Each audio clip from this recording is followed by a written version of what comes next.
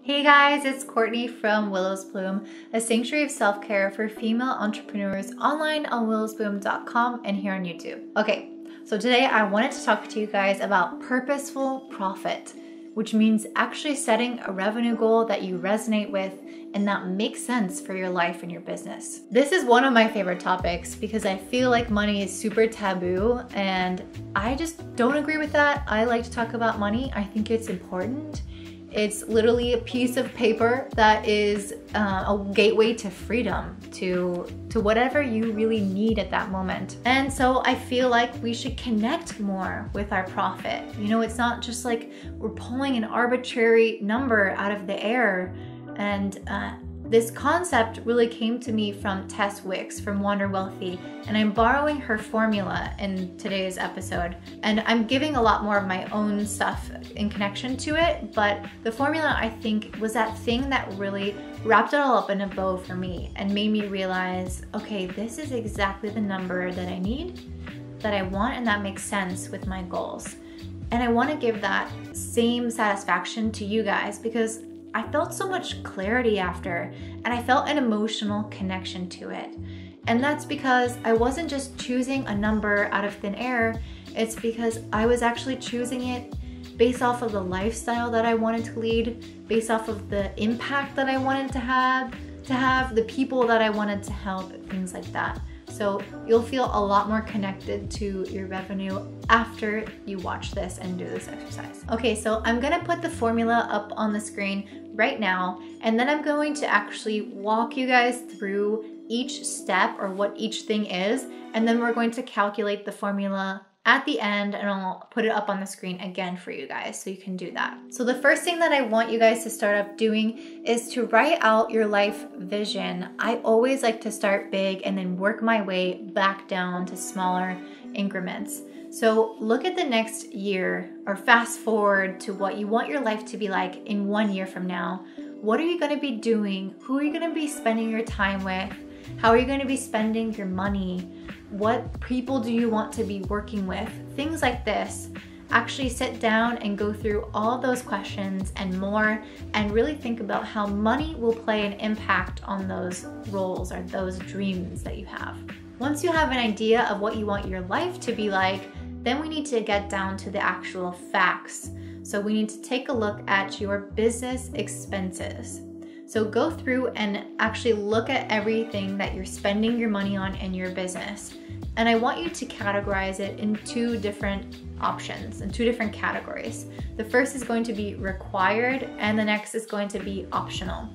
So anything that you absolutely must have for your business to continue on is in the required field, and anything that is optional is in the optional field. But I also mean things that you feel like are required but probably aren't. Put those in the optional, because we need to know the absolute minimum that you can use or that you need to get by with your business month to month without going under. So we're going to be doing two different calculations. So I want you to take that required number and set it aside, and then take that optional number, and I want you to add a large percentage on it, maybe 25%, maybe 50%.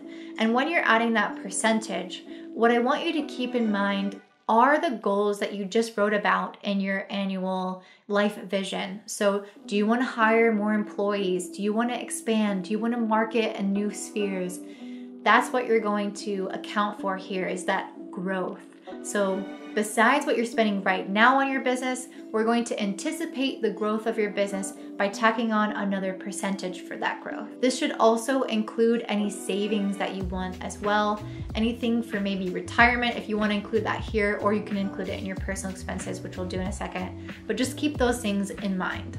All right, now that we've calculated those two numbers, the ideal amount that we can spend on our business and the required amount that we need to spend on our business, we're gonna set that all aside, and now we're going to focus on our personal expenses, which is equally as important. So what I want you guys to do is something that I did about a year ago when I began my financial literacy journey. I sat down and I went through all my expenses for the last 3 to 6 months, and I categorized them into different categories that I felt like encompassed multiple different purchases. So I'm gonna list off some of those categories for you right now.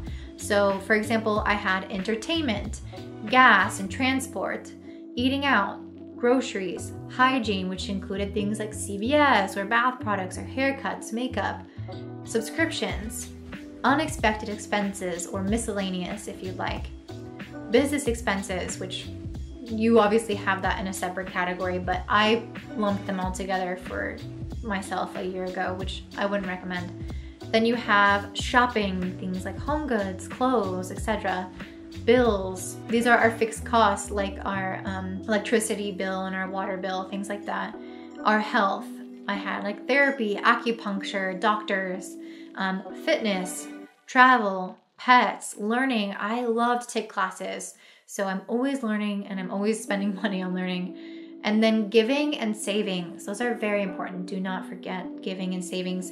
And if you did not include retirement in the business expense, I would include it for this one. All right, so those are the main categories that I use. So go through and put everything in these categories and see how much you're typically spending in each one by dividing it by the number of months that you're doing this for. So I think I did mine for like 4 months. So I would just go through and just divide everything by 4 to see the average amount for each category. Then from here, what I want you to do is create 2 different sections, one for fixed costs and one for variable costs. This is just like with your business.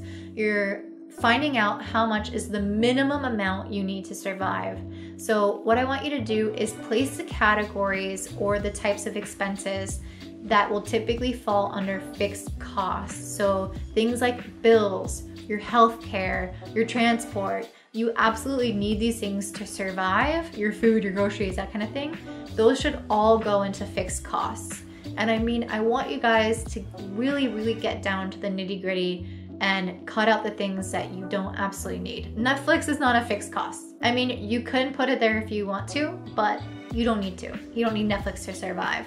So then what I want you to do is go through and put everything else in the variable cost category. So from here, we're going to look at the fixed costs and we'll be able to see the absolute minimum amount of money you need to survive, keep your apartment, keep yourself alive, and your pets and your family alive. Then when you have your variable costs, you're gonna add that with the fixed costs and create your second amount, which is your ideal cost of living. This is how much you would like to have. And then I want you to go in and add, again, more money to this depending on your vision, the vision that you wrote in the very beginning of this. Do you want to travel more? Do you want to have more personal experiences that cost money? You want to include those here. Think about savings, think about retirement, think about giving. Remember, people tend to tithe like 10%. People tend to save or recommend saving 20%. So keep these kind of percentages in mind when you're adding it on to create your ideal amount or cost of living. So just a side note, when you're tracking your personal expenses, if you feel like this is new to you or you're not really great at budgeting, my recommendation is to use YNAB. You Need a Budget, which is an app that does cost money but is super, super worth it. And basically it allows you to do what we just did, create categories for common expenses, and then allocate, not percentages, but allocate specific amounts of money that you have for each category. You only allocate money that you actually have, so you're not spending things that you don't or budgeting things that you don't have. And then every dollar gets a job, meaning that every dollar is going somewhere and has a purpose and a role. This is a great, great, great budgeting technique. It's allowed me to save a lot of money that I actually struggled to save before. So I strongly recommend YNAB if you want to work on your personal finances. And I think I'll probably do a video about that someday. All right, so at this point in time, we should have our ideal amounts that we should have for our business, to run our business and our personal life. And then we should also have the absolute minimum to survive in operating our business and in our personal life. So we should have 4 separate numbers. Then from here, I want you guys to pick a tax amount, which I just picked 35 to 40%, because normally you're not going to be charged more than 40% for taxes.